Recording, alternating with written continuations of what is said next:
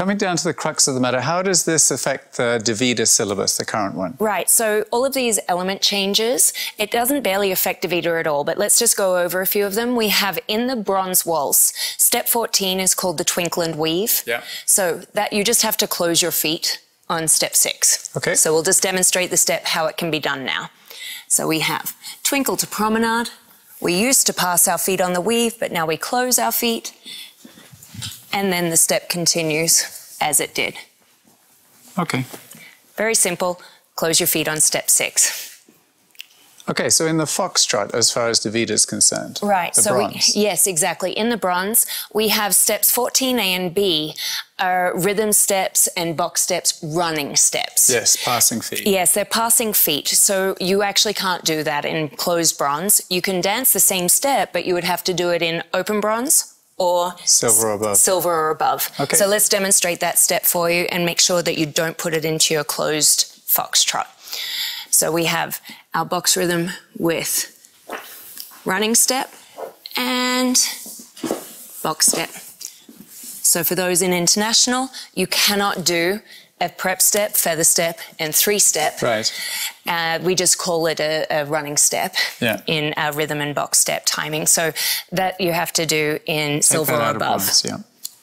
So in the bronze DVIDA foxtrot, there's only one other step that needs a slight adjustment. Exactly. Step 15, the twinkle and weave with grapevine. So just like the waltz, we close our feet on step 6, everything else stays the same. So the way we're demonstrating it, you can use this in any closed bronze syllabus event.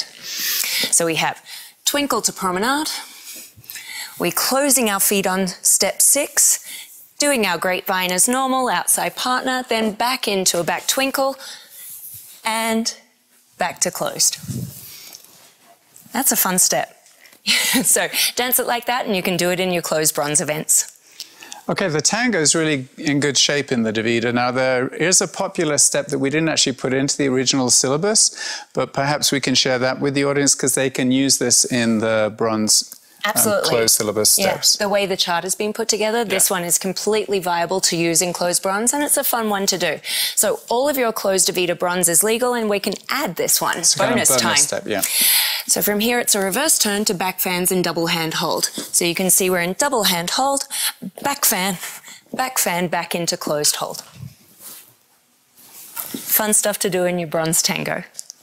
Let's take a look at the DVIDA Viennese waltz as far as this, these new rules are concerned. Yeah, at the bronze level, we just have to make sure in the change of place that we do the one where we keep hold because there's no apart. So you're not allowed to let go of the hands. Exactly. So when you do the traditional change of place, if you do it with a lot of space between you with a turn, like you're actually letting go and that is apart.